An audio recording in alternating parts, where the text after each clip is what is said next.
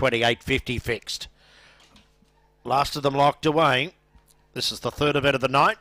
First leg of the extra double on the U-Bet tote. Green light is on. Bunny on its way, set to run.